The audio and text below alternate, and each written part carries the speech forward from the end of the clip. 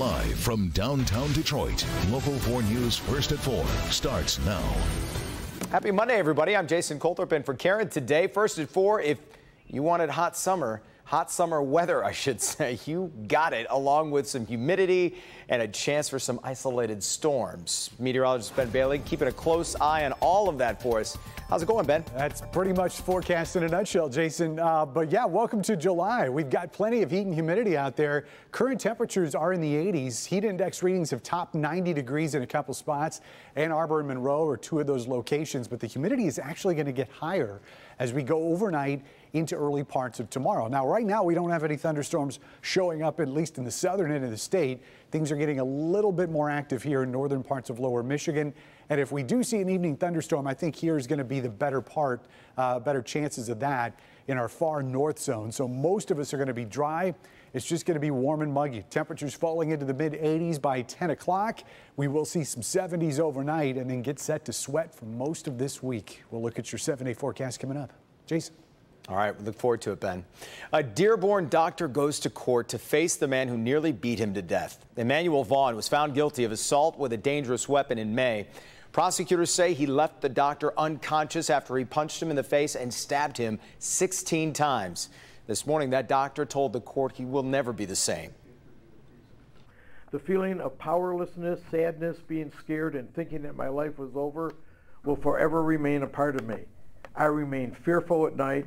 I struggle every day to walk into my office, and the toll that it has taken on me has impacted my family immensely. The doctor also says he has chronic pain from that. Vaughn will spend 1 to 4 years in prison.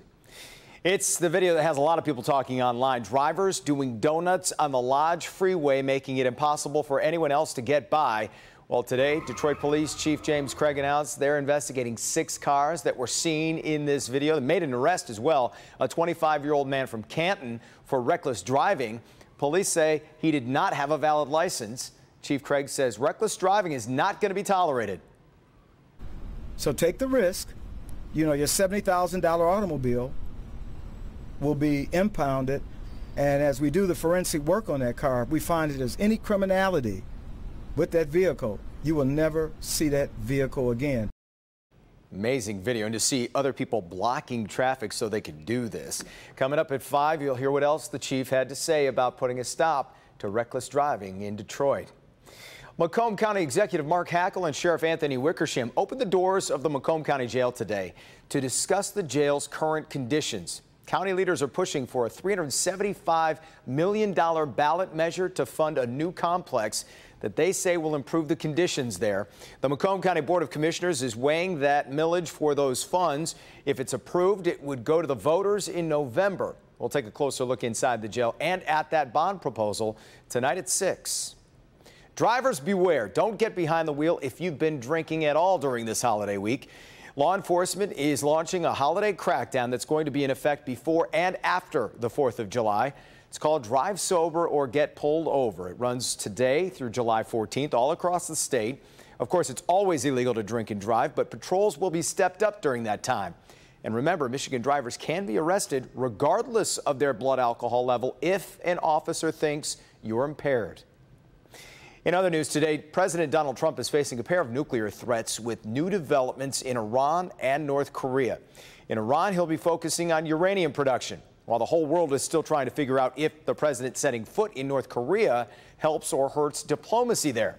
Devin Skillion's in the newsroom tracking both of those stories. Hey, Devin. Yeah, Jason, what did it all mean? That is the big question hanging over President Trump's precedent-shattering visit to North Korea. Looks like he was able to jumpstart the stalled nuclear talks, but it was the president who walked out of that last summit in Hanoi earlier this year. It is clear that Kim received an amazing publicity windfall as North Korea's media released new videos of the meeting on its state-run media. The dictator was given another photo op without really giving up a single nuclear weapon or even sharing information about its weapons program.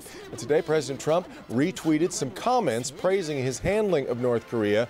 Did not share, though, any new information on what might be coming next. Now let's move to Iran, as Jason mentioned, which is playing a high-stakes, high-risk game of chicken with the U.S. Just today, Iran confirmed it's broken the limits set on its stockpile of low-enriched uranium. Those limits were set by a 2015 international treaty that President Trump abandoned last year. He's using tough sanctions, trying to force Iran back to the bargaining table, but Iran now publicly breaking the treaty, hoping U.S. allies can do something about what have been, for the Iranian economy, backbreaking sanctions. This all leaves countries like Russia, Great Britain, France, all caught in the middle because they have stayed in that treaty with Iran. Both the U.S. and Iran say they don't want war, but they do want leverage, and that leaves the entire Middle East at a very delicate tipping point. Same as it ever was. Jason, back to you. To say the least. Historic foreign policy. All right, Devin. See you at 5. You bet. First at 4, we're tracking some of the big stories making headlines across America now. A drawn-out drama in the Oregon legislature has ended. Minority Republicans in the state Senate actually left the Capitol for 10 days as a way of stopping Democrats from voting on climate change legislation.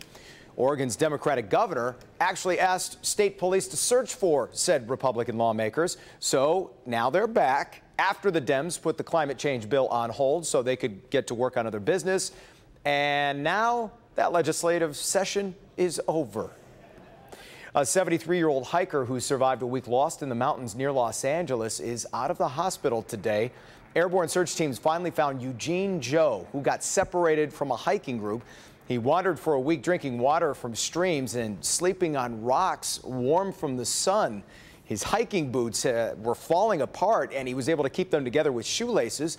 Despite his whole ordeal, though, Joe is recovering quickly, saying it's thanks to his military training. There's a hidden gem on Belle Isle that's getting a $5 million upgrade. Work begins today on the Dawson Great Lakes Museum, which holds some fascinating history.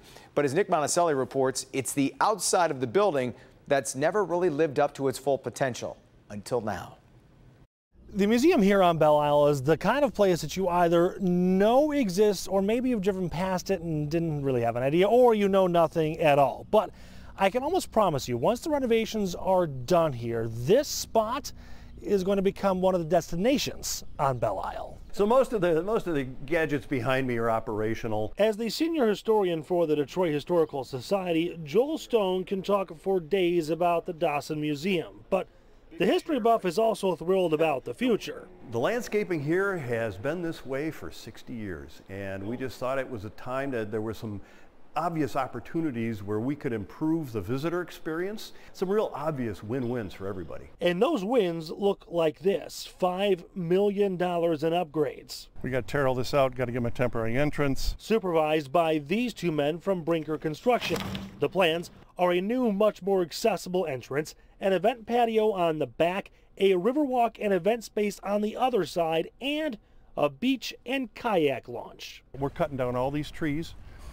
So we're going to clear this area out, and we'll just go through here and clean it out and clean it out, bring in sand and bring in sand and bring in sand. And so just dump trucks full of sand? Dump trucks full of sand. It's not real high tech.